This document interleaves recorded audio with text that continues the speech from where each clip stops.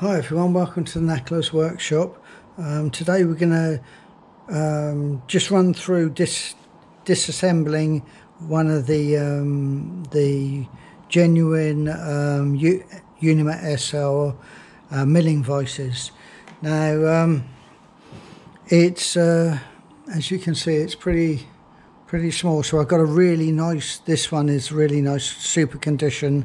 This is another one that's very bent, nothing straight on it, and it's been thoroughly abused. So we'll look at the good one. So we got the T-nuts that secure it to either the where the tool holder is, or the milling table. So if you we'll take those off to start with.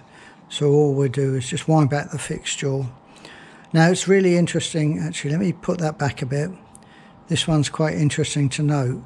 There's absolutely no clearance between the nut or the Allen screw, cap-head screw, and the movable jaw. And as you can probably see, if we take that one out and we'll take that one out, at some time in its life this one's been ground down. That one still seems to be intact, and actually when I experimented they only go in one way, because obviously the drilling into the casting wasn't quite right. So first thing to do is we can take off the removable jaw, the fixed jaw, and all it is two screws. Now I've taken this thing apart and given it a clean up, so it's not nothing's tight. But again, if it is tight, I would suggest giving it a good clean out these holes, and a bit of a soak in penetrating oil, WD or something, just to leave it for a while, let it try and get through and loosen up the screws. I'm waiting for a small impact driver to come. Scott Russell, I think it is, gave me the tip on a good one, so that's quite good. So that takes the back jaw off. So this is a nice one, so you're all fine. So we got those two bits, so that's fine. Now if we turn the vise upside down, we've got one screw there. Now this all sounds very basic, but it's fine. It's as always with the Unimat, when you know how to do it, it's easy. So that one comes off, and you can see the plate is set. The hole's not in the centre. So what you need to remember is you want the most of the metal at the back. And I'll show you on the other one in a minute why. Now what's interesting here is what you can see is you've got the hole where the thread went in, and then there's another hole there. If we turn it upside down, on here you can see, let me see if I can get that in focus, camera's gone dead.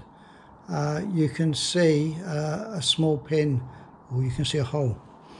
So if we just put that down, and you need a pin punch, what you can do,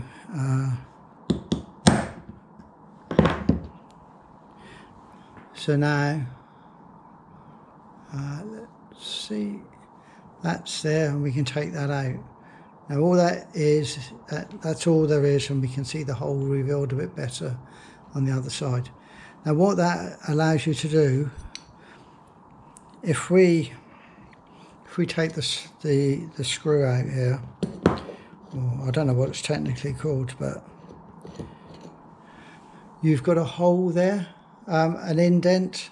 So when that goes in there and that pin drops down there, it sits nicely in that groove and stops that pulling back. So when you're unwinding and moving the movable jaw, that pulls that back.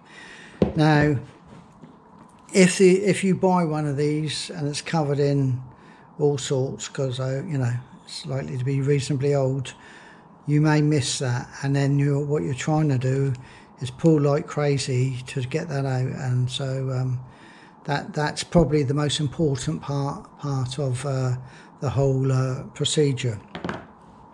If we look at this one, this was the old one, and I talked about this being,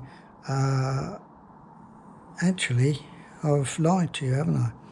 Because I think I've got, yeah, sorry. So I'm not sure what I said on the previous one, but when you have this, what you want is the smaller side nearest the fixed jaw, because when you're drilling, when the jaws are in and you're drilling down, what you want is as small a part of that exposed as possible, because you could drill through it.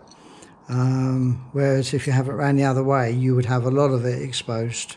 So it's important to remember to put that back in the correct way, or if you've bought one of them and it's round the wrong way, turn it around and correct it. So in true car workshop manuals, you reassemble it in the reverse order. So it's worth taking the time to clean these up, because they are quite fragile. They're not, because this one is in a terrible state, and I actually think it's probably beyond repair. I may try and see if I can do something to straighten this, but I don't hold much hope, and it's been drilled through quite a bit. When you do get that jaw back, it's not good. So yeah, so that's really it. It's not a giant task, but I think it is important to know about that. Yeah, so that's it. Hopefully it was helpful. Like all of these restoration and maintenance videos, they're all easy when you know how to do it. When you don't, and you're faced with a bit of a problem, they can be a bit more of a challenge. Yeah. So well, that's about it. So as always, thanks for watching.